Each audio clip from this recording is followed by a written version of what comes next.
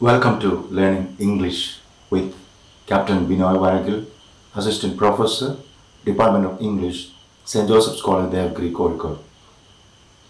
In the previous lecture, we studied elision, and we know that elision is dropping of a sound in connected speech. And we know about the very process of elision, and we know that it doesn't affect the meaning of any word or meaning of speech. Today we discuss a new terminology in phonetics, and it is known as assimilation. Assimilation. Assimilation. And we have to understand what is assimilation. So far as the students of the English language and literature are concerned, there can be a number of questions based on the very concept assimilation. And we have to be familiar with a lot of terms like the progressive assimilation. What is progressive assimilation? What is regressive assimilation? Besides that, we will also discuss some other kind of assimilation called the historic assimilation, negligent assimilation, contextual assimilation, etc.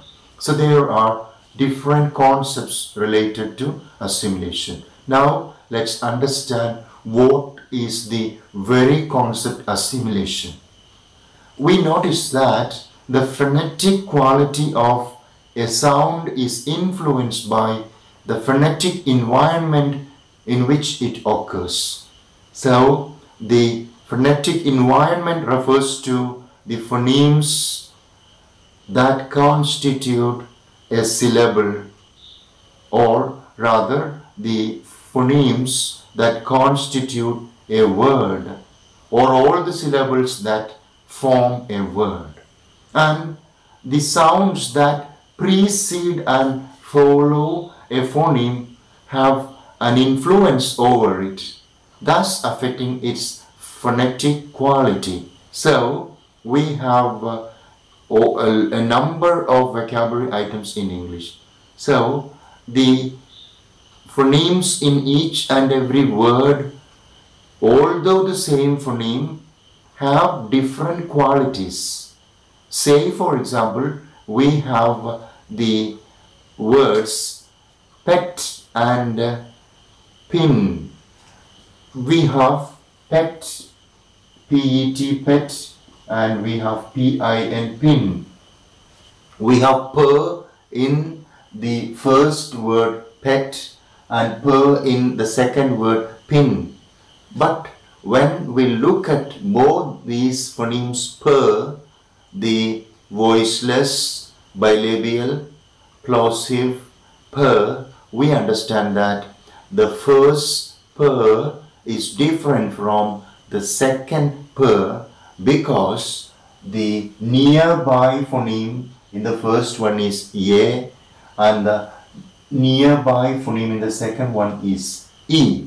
So based on the sounds next to one phoneme, the quality of the phoneme change, and this particular aspect or feature of the influence of one phoneme over the other is known as assimilation, and as a result of the influence the sound is changing, and this is what is known as assimilation. And assimilation, once again I'm just repeating, assimilation refers to the influence exercised by one sound up on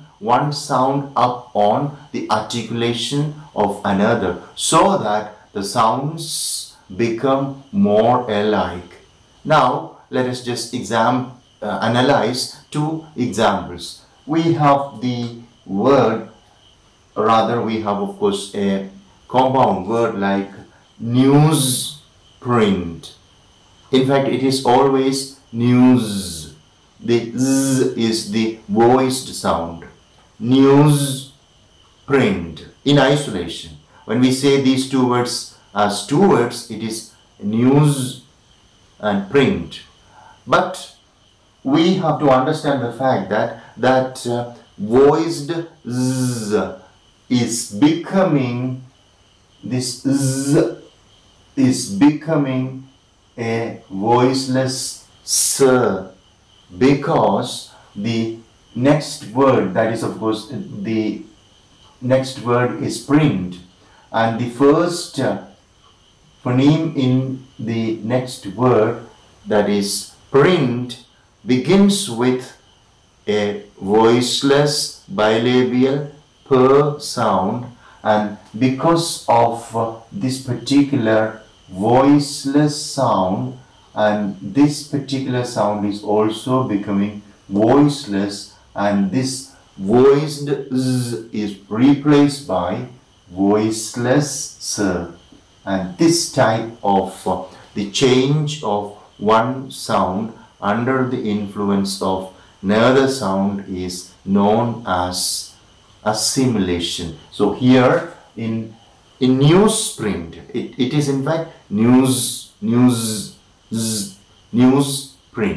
and the z sound is replaced by s under the influence of the per sound. So we can say that sound A is replaced by sound B under the influence of sound C. Very easy to understand. What is assimilation? Assimilation refers to the change of a phoneme under the influence of change of one phoneme by another phoneme under the influence of a third phoneme. Sound A is replaced by sound B under the influence of sound C. Here it is very clear, newsprint, z is replaced by voiced, z is replaced by voiceless s under the influence of voiceless per. So this is what is known as assimilation, and we understand the fact that the change is quite often allophonic, right? This is allophonic in the sense that the change is because of the phoneme. The change is occurring on a phoneme in a particular phonetic environment. Now we have to understand a little more about the assimilation. We have in fact we have 5 more assimilation, and initially I am just introducing 2 assimilation. One is progressive assimilation. What is progressive assimilation? And after that we will see regressive assimilation. So let's understand progressive assimilation. The forward spread of a feature, the forward spread of a feature, that is the features of a phoneme affect the phoneme following it, is called progressive assimilation. Okay, so here we have the words. One side we have lambs. Diwali is a festival of lambs. It is lambs, lambs. Next one is I need to buy some bags, bags.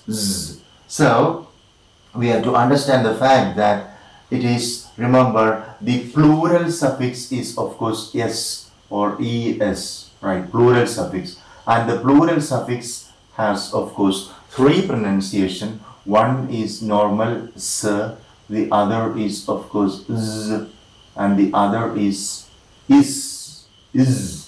All right, so these are the different phonetic sounds or phonetic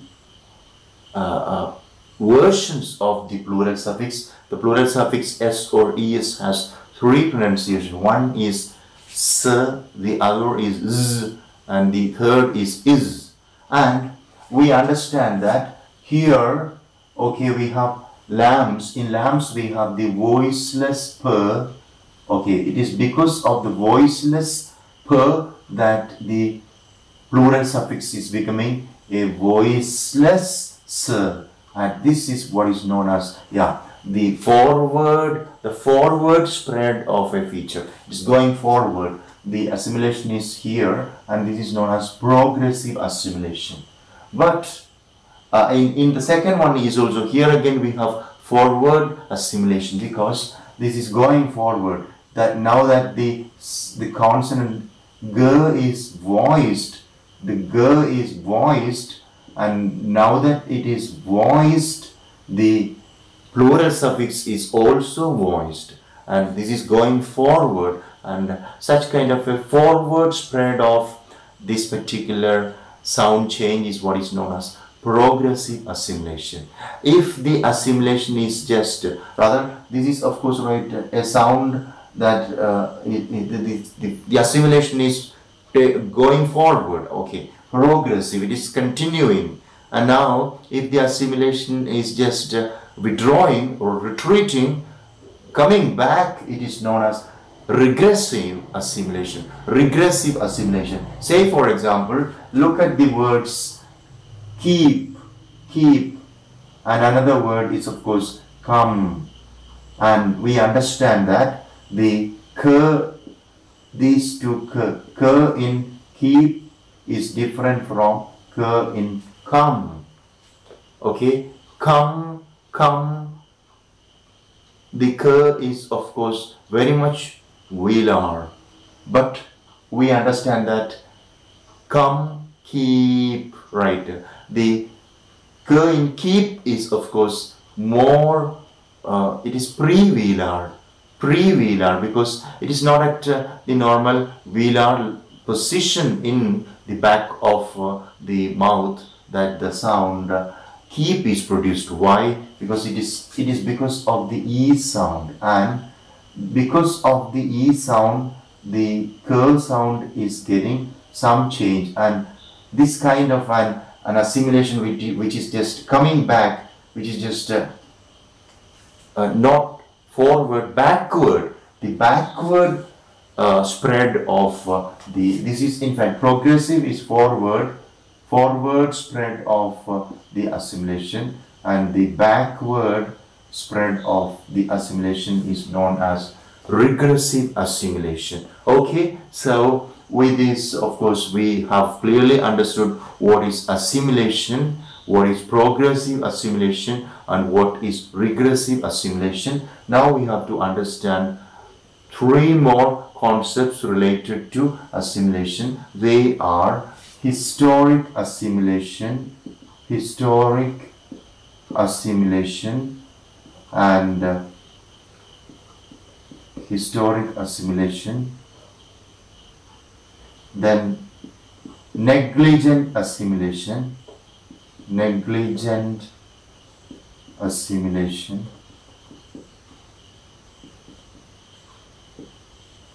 and contextual assimilation, contextual assimilation.